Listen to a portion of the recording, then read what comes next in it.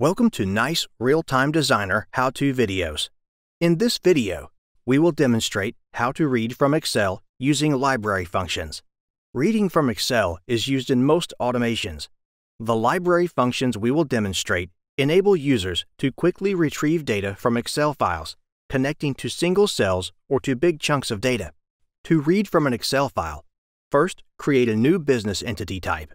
In the Business Entities tab, click New Type and give it a meaningful name. Now we need to create a variable to store the data from the Excel file. Click New Property and give it a meaningful name. Next, we create the function to retrieve the data from the file into the variable we've created. Click New Function and give it a meaningful name as well. Next, click Insert Function and Assignment. Select Object and select the property you created earlier.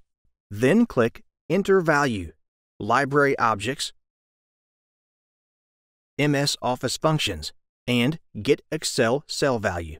Specify the name of your Excel file, URL included, the sheet name within the Excel file, and of the cell you're reading from.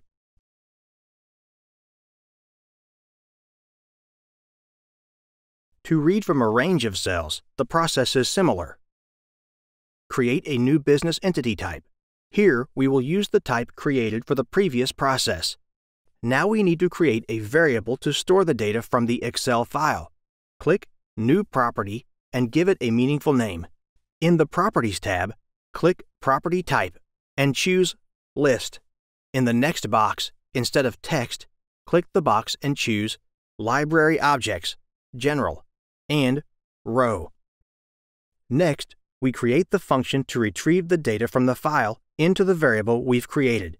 Click New Function and give it a meaningful name. We now specify within the function where the value should be returned to. Click Insert Instruction and choose Assignment. Click Select Object and then the variable you created.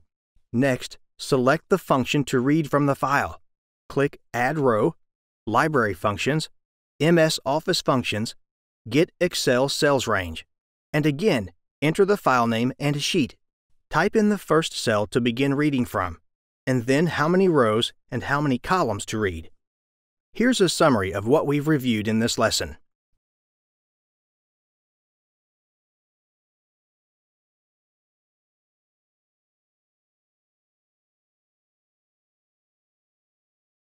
Now that you know how to read from Excel, creating automations for your processes should be much simpler and much more comprehensive. You may also want to watch our short how-to video on writing to Excel. Thank you for watching, and stay tuned for more short how-to videos about the Nice Real-Time Designers functions.